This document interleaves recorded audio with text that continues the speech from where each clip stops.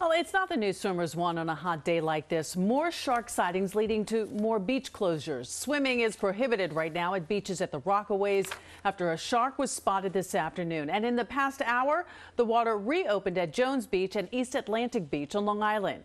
Long Island reporter Shantae Lands is on Long Beach. And Shantae, what's the status there right now? Well, Shantae, the water here at Long Beach just closed to swimmers because get this, there was another shark spotted here. This one 4 feet long off of the coast here. And this is becoming a new norm, all happening among a heat wave. More shark sightings off of Long Island, this time just hours ago off the coast of East Atlantic Beach. We found it about 25 yards out. It was big, it was dark.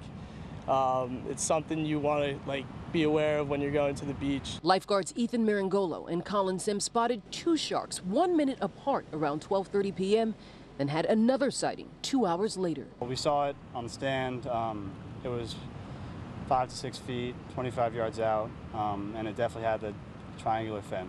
And we both saw it and we took the proper precautions, let the lieutenant know, red flag the beach. The red flag means no people in the water in East Atlantic Beach. It was a similar scene today at Rockaway Beach and Long Beach, which also had shark sightings hours apart.